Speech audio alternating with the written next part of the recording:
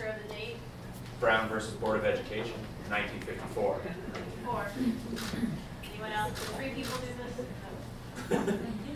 Peter. The Lincoln Memorial dedication. I forget the year, but right back there towards the yeah, 20s. Early 20s. Yeah.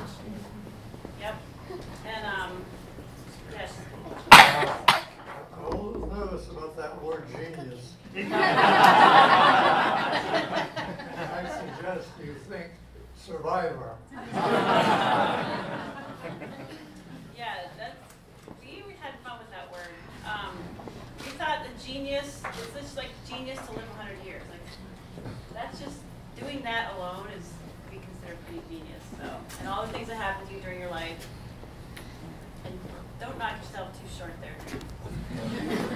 So, let's see.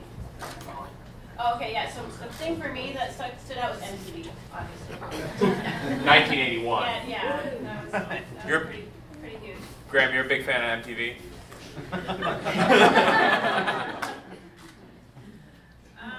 Okay, so now I'm just going to talk a little bit about Graham's life. Do you know the photos you want, Raina? Yeah, I got it. All right. Okay. Let's go. Okay, you guys can put those back. Thank you. Thanks, guys. Thank you. Can you shut this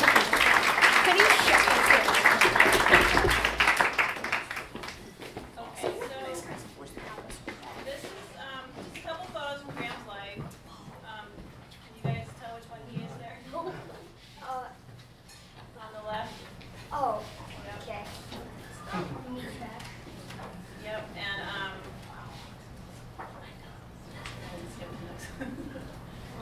wedding day. The lovely Jean Alvord, who couldn't be here, but she was a pretty amazing herself, violist for the Portland Symphony Orchestra for 43 years.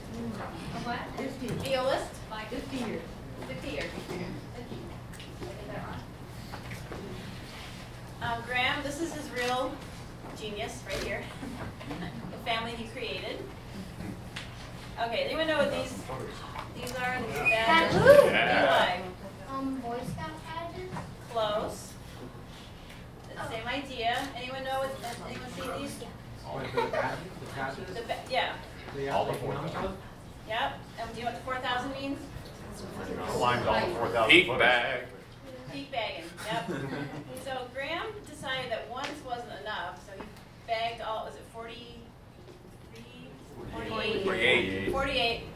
All 4,000-foot mountains in the White Mountains. New Hampshire. New Hampshire. Thank you. You guys know. But then he did it again in the winter. Wow. Which is a very special thing. He was only the 13th person to ever do that. Whoa. Pretty, yeah. So yay, this is just some really special moments that he had that not many Americans really get to experience, especially meeting the Queen and representing the United States during the 70th anniversary of D-Day, which we're going to actually watch a film about that. So I won't give it away. But Graham was there. That's Jean. Lovely Jean.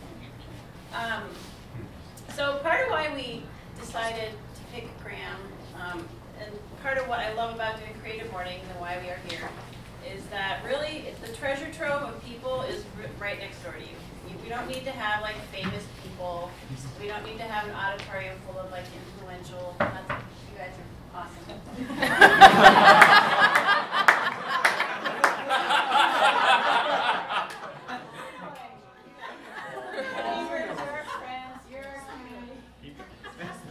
And that's what this is all about. It's not about like grandstanding or showboating, even though we love all of our fancy speakers too. But we really just thought Graham's life was worth sharing, celebrating with you guys, and we love doing it face to face as opposed to like learning it in a book or on a TV screen.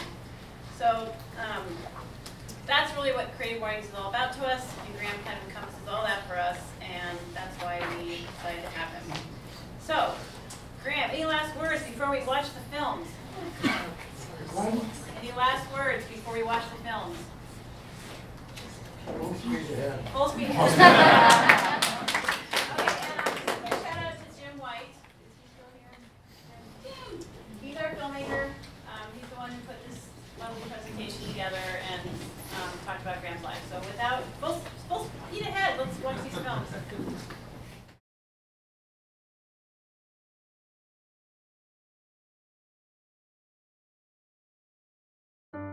I'm 68 years old.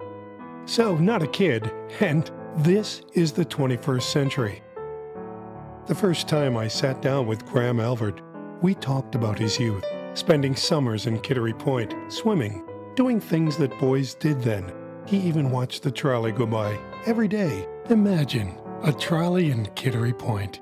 It actually tipped over once on the curve near the Congregational Church. He tells a wonderful story about that. Now, I know the trolley ceased operation a long time ago, and sitting opposite this bright-eyed, vibrant man with a quick smile and flawless memory, I was confused. You remember this? I was 6, he replied. Then it hit me. He's talking about the early 20th century, the last century. Graham Alvord was 6 years old. My dad wasn't born yet. It was the beginning of a 100-year journey. In 1916, Packard Motor Company introduced the revolutionary twin-six engine. The first blood transfusion was performed. The Red Sox won the World Series with the mighty George Herman Ruth on the mound. Boeing Aviation began building airplanes. For the first time, Americans could talk on the telephone from coast to coast. The war to end all wars was far from over. Radio was an idea. Movies were silent. The Memorial Bridge in Portsmouth was still 7 years away. And Graham Gillette Alvord was born.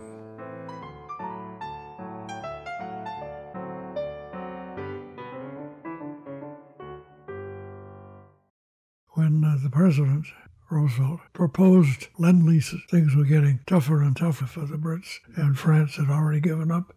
We didn't know much about the Russians. And when that piece of legislation, it was passed by one vote. And I thought, okay, Hitler cannot expect really any serious help from us, and Hitler's going to go through the rest of Europe, and we'll eventually wake up to the seriousness of it for us, and we'd probably be in the war for 15 years. Well, we didn't think of it as a big plus at the time, but we know what happened to push out of the war was the Japanese coming in. That meant that instead of a bare majority of one, all of a sudden the U.S. was practically 100% at war. So instead of this looking like a 15-year operation, it looked more like a 5 or 10. And I went in and volunteered.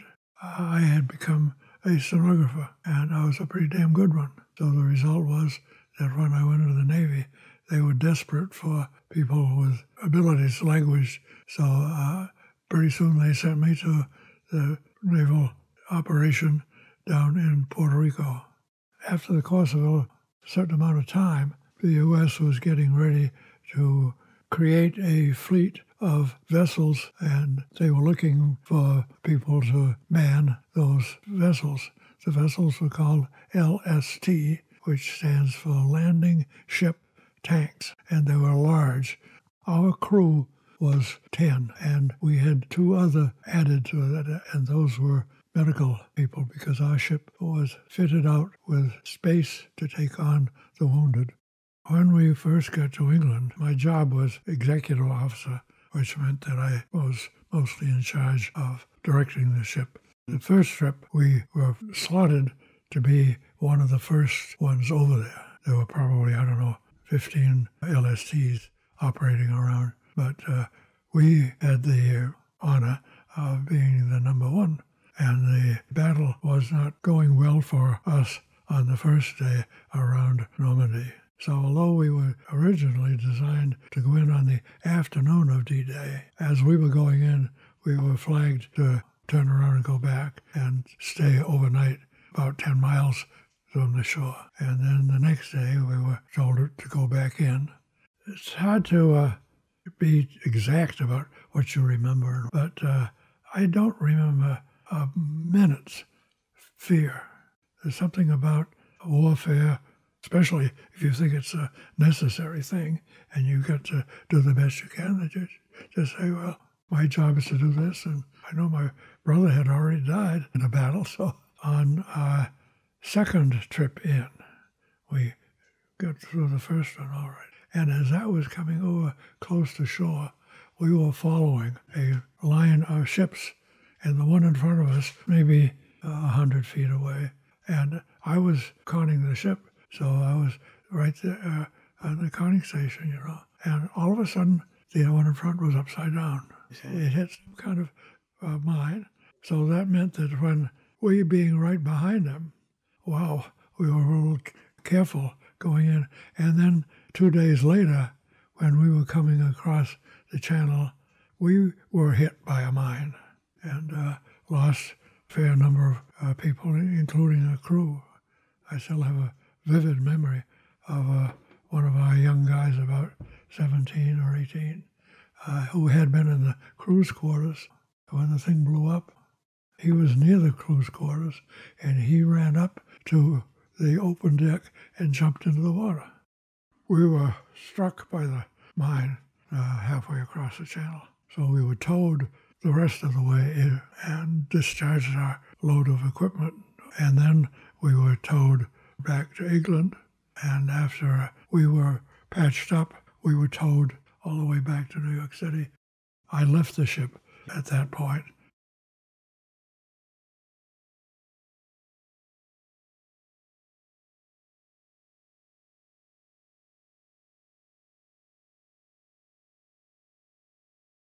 My youngest son took me to Normandy.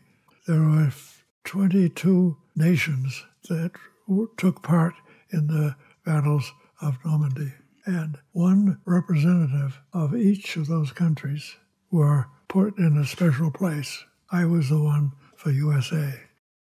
I have been critical about American history. I found I could make a very good case against our taking part in this war, and this war, and this war, and this war. We had a whole string of them in our history. But I couldn't think of one argument against our participation in World War II. I guess there's one thing I'm glad of, is that if I had to be in a war, I was in a justifiable war.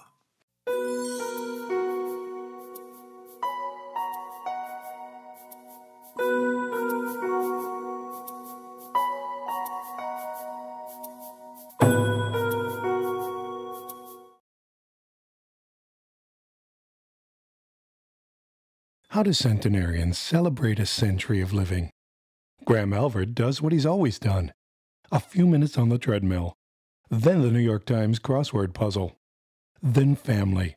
Lots of family. Food and music.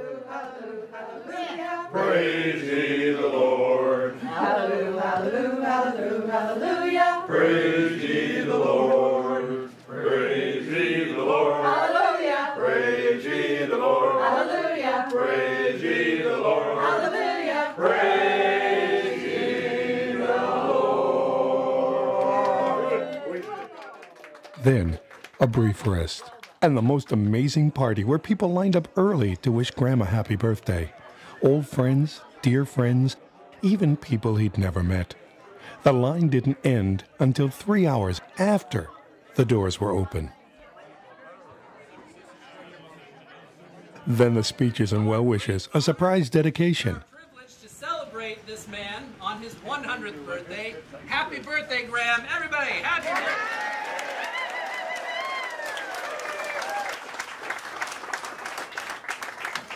There are quite a few people here who want to say a few words, including Graham himself, and so I don't want to hold up the proceedings. But Graham, you have given so much to this community and so much to this church. I think I can speak for everyone here when I say we wouldn't be here if you were just turning 100. We are here because you have spent each of your 100 years giving and serving and exploring the world and giving to us inspiration and adventure, and we thank you.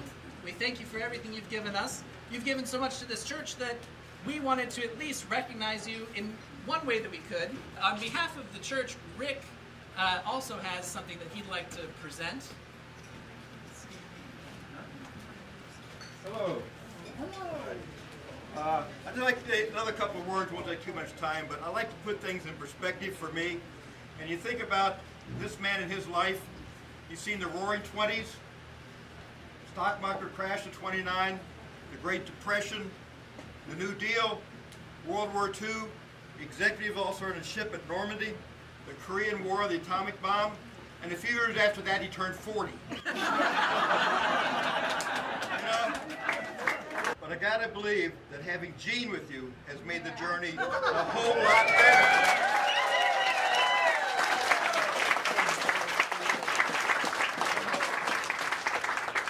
So from my perspective, this is for both of you. You guys are an inspiration to us all. At any rate, the church council got together a little while ago, and a rumor had it that once upon a time you produced plays here in this church, up on that stage, and it became known as the Graham Alvord stage, but perhaps not officially, or at least it was lost in the probably generations since then. So now we're going to make it official. We're going to put a plaque up there. We do things official. It says the Graham Alvord stage, rededicated 7 September 2016. So this will be up there.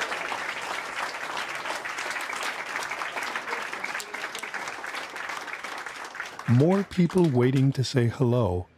Then representatives of Maine's government spoke, beginning with Senator Angus King's office. Offices in Maine have sent people specially here for today, so we're going to welcome them all up together, and they generally have something to say, each of them. Something short.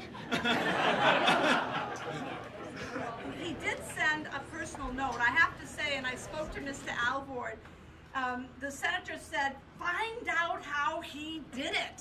How did he get to 100? Hi, my name is Rob McCann. I work for Congresswoman Pingree in her office in Portland. It's a real privilege to be here today to celebrate your birthday and to spend it with all of your friends and their family. I just wanted to read a short sentiment from my boss, as she wasn't able to be here, but I think like all of our bosses, they're all down in D.C. this week. So she writes, Dear Graham, I'm so pleased to extend my warmest best wishes as you celebrate your 100th birthday. What a joyous milestone for you, your family, and all of your friends gathered here today. In your lifetime, you have lived through times of war and times of peace. You have faced periods of national prosperity as well as economic uncertainty.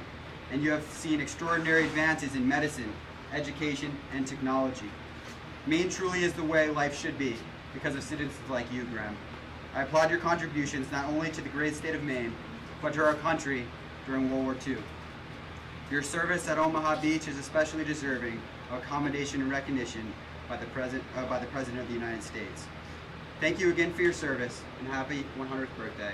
Sincerely, Shelley Pingree, Member of Congress. A couple stories really are kind of fun that we found out.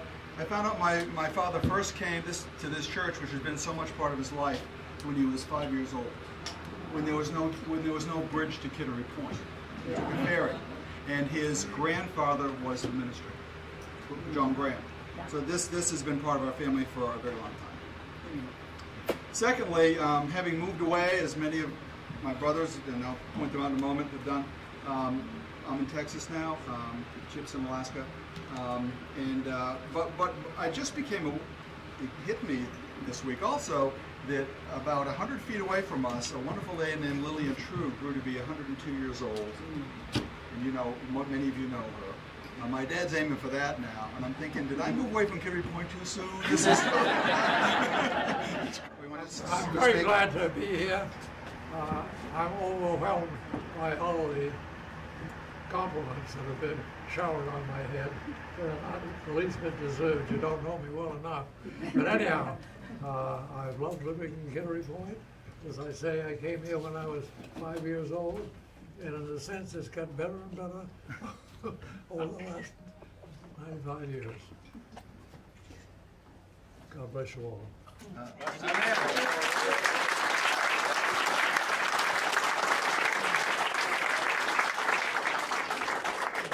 Nothing is worth doing that can be achieved in a lifetime, by Reinhold Niebuhr. Bodhisattva on a bike. 10 years past ago, biking helmet above gray hair, chin strapped firmly in place, legs and feet pumping, eyes assessing conditions of path and traffic ahead and rear in dentist-sized helmet mirror, the only aerobic striver smiling on this rolling, winding road, our hero wheeled joyfully down a middle course into his 9th decade. When Graham was teaching at Portsmouth High School in the 50s, and in my junior year, that was 58, he put together a play for us. I was a part of the play. It was a very small group, and there was no set. It was Thornton Wilder's The Journey, and we had chairs on the stage, and we were supposed to be in a vehicle on a journey. Well, Graham took us to Durham, and we won all New Hampshire. He took us to Manchester, was it? We won all New England. I won Best Actress. And we were national thespians. All of this were due to his dedication. And then he said we had to bring it here to this stage. So we brought Thornton Wilder's The Journey right and performed it right on the stage. Oh. In 59? Yes, 58. It was 58. Yeah. So that's it's a great memory. Because I was the class of 59. And Duncan was a class, and Harold was here. Yeah.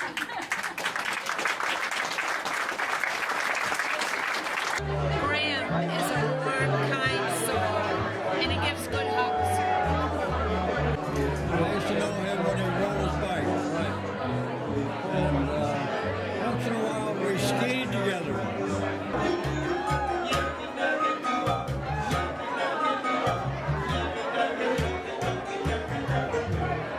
Happy birthday, Graham!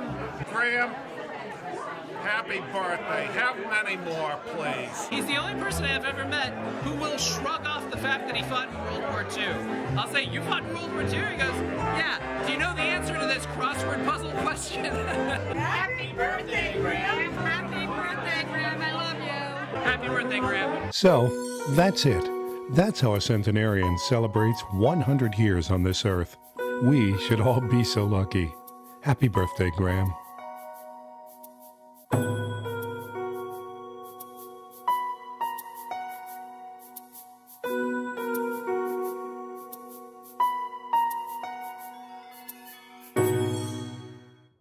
I started writing my sonnets in '92 as a continuing thing.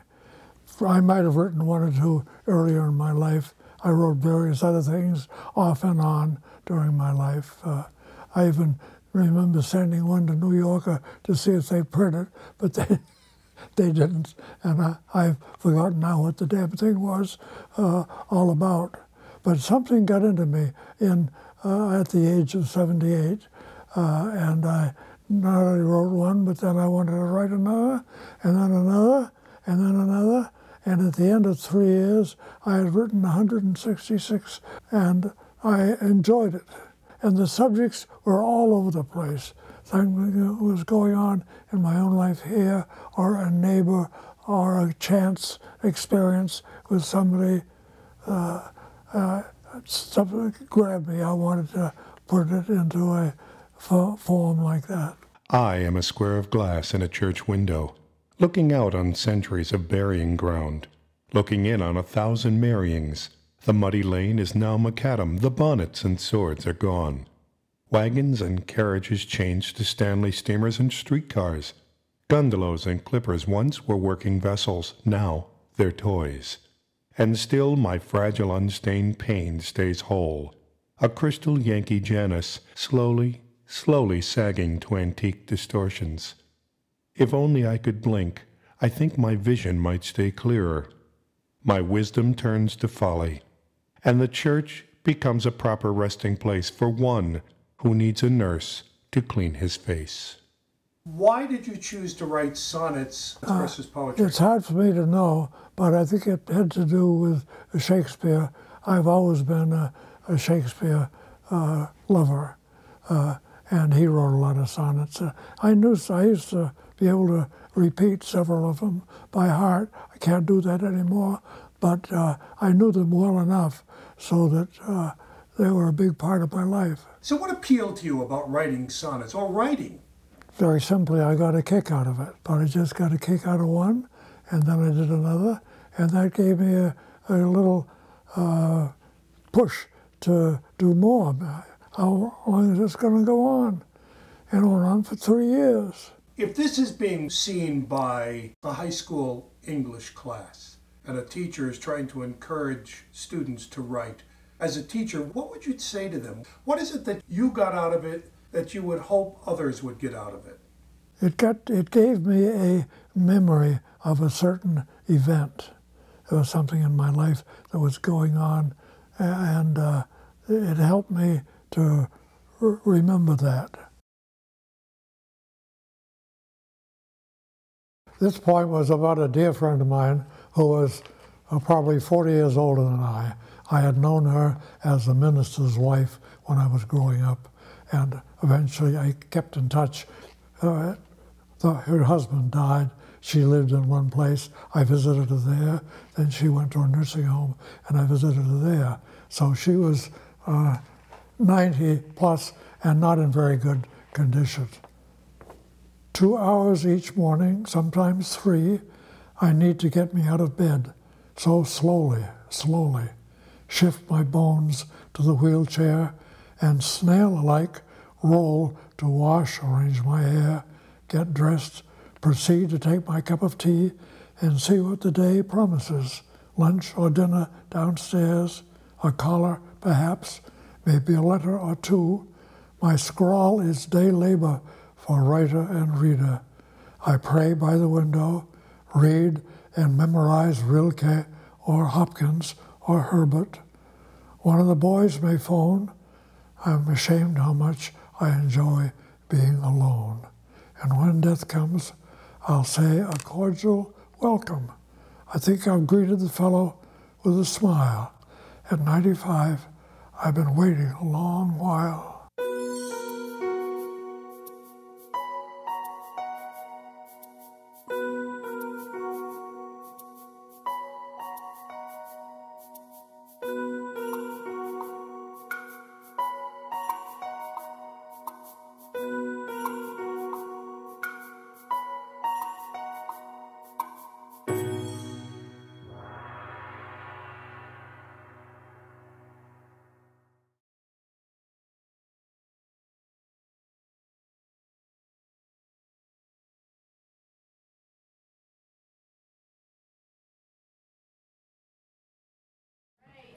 Questions for a 100-year-old? Did you ever get your sonnets published? No. Are they available anywhere to read, or? Not really. I made copies for my children, and that's as far as I went. There's still time. All right, Beth? Thank you for sharing your courageous story. This was beautiful. I want to know what you eat. And do you drink any wine? Or do you have such a healthy lifestyle of food? What is your food secret that has kept you so long? I kept out of drinking any spirituous because that was my family's pattern when I was growing up. My attitude changed when I was about 50. And I still enjoy a glass of wine once or twice a day. Nice. And your favorite food or what you eat for dinner? It's an interesting thing. I don't want to go into it really, but my attitude toward food has changed a great deal in the last few years. So I'll eat very much the same thing, but I don't have the appetite for food that I once had. Thank you. Eat as much as you can before you get to be 100.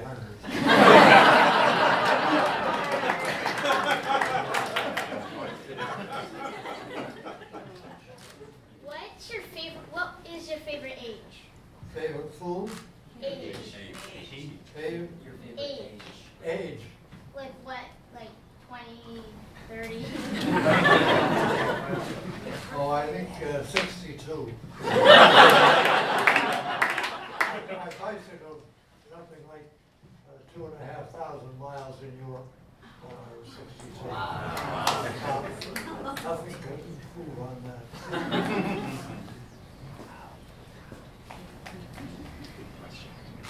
Yes? What was your favorite mountain to hike? I guess Washington. I still love it, winter and summer. What are some of your special skills? I'm sorry? What are some of your special skills? Special skills? Yes. Well, eating was a great skill. Listening to classical music, I was in love with that. So you've certainly seen a lot and done a lot. And I'm curious, after all you've seen and experienced, what would stand out as the best of what a person can offer, whether it was something you've done yourself or you've witnessed others doing? When have you seen people at their best? That's a difficult question.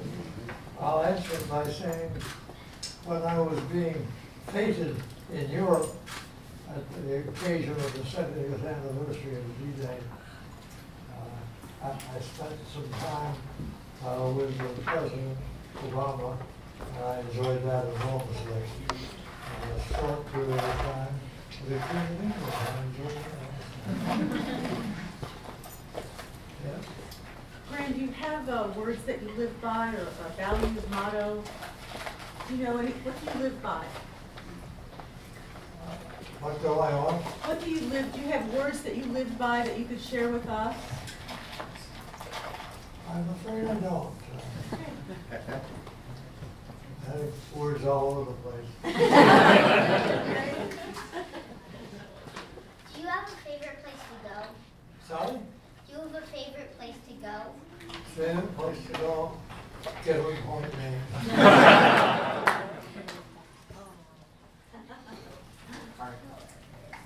Oh, excuse me. When you were a young man or a young boy, what were your favorite games? What did you like to do? What?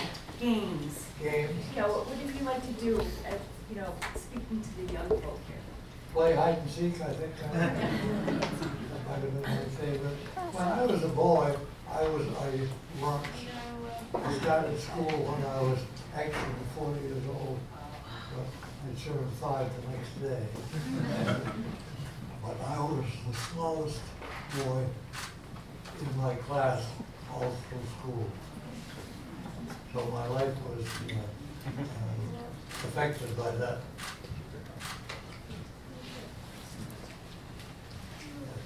Graham, can you say what invention in your lifetime has been the most significant one for you?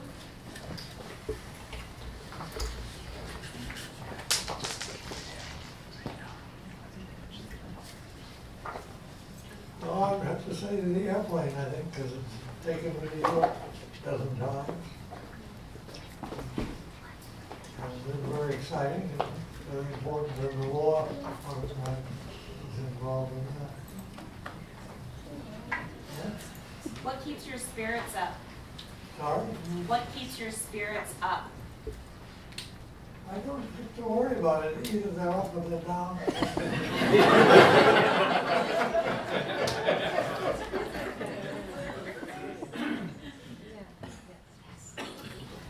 fact that I see interesting things, beautiful things, a lovely wife, wonderful children, neighbors, they all push me up. You mentioned your friend who was 40 years older than you wanting more time by herself. Do you find yourself wanting more? No. No? I like rock and roll, but I also like to meet people. Graham? Yes. Have you ever reflected on the road not taken, someplace where maybe, you made a decision and another decision would have changed your life dramatically? Are there any points in your life like that? Well, I think a big decision I made, the first big one was to stop my college years after the sophomore year. I went to Harvard. I lived at home and commuted to Harvard and majored in Latin. And at the end of 2 years, I completely lost interest in Latin. And I spent 2 years learning stenography and went back majoring in economics. And I got a master's degree with the whole thing. So, I don't know if there's anything else. Thank you.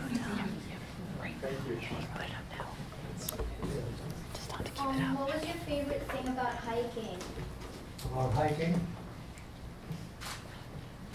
I think probably the two things. The novelty of seeing new things when I could do that, and also just the excitement of seeing things. Yes, that's it. What's the next challenge you're looking forward to?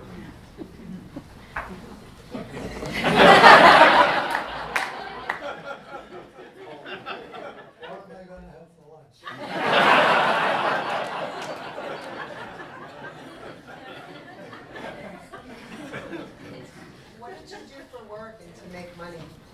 What did I do? For work. Well, I was a teacher and a guidance counselor for 35 years in Portsmouth High School. And then I became a minister, spent 600 Sundays preaching in pulpits. So I enjoyed that work very much. Did anyone know Graham growing up? There were some people that contacted me who knew him from Portsmouth High School. Yeah? There are some people here that knew you from Portsmouth High School, I think. And one person commented how they always saw him riding his bike when nobody else was really. Sorry, I couldn't follow that. That's all right. I'll fill you in. Graham, I don't know whether you followed, I just, a piece of information for you. A woman from Vermont, Sue Johnston, in terms of the 48 4,000 footers, something called the grid, where you do the 4,000 footers in a month. She has accomplished 4,000 footers in a month, 12 months consecutive. In 1 year, she climbed every 4,000 footer, January, February, March. She just completed that this past year. So I'm sure you can appreciate that accomplishment. I'm certainly in awe of it. I'm very interesting, but not anything else. We had one. Sounds tiring. One last question? Come on, you're the last question. We have What? You ask him after. Yeah. Okay, we'll ask him. Okay, that's great. We're going to do a quick kids photo with Graham. So can we have all the kids come down and stand around Graham? And then we're going to call it a day.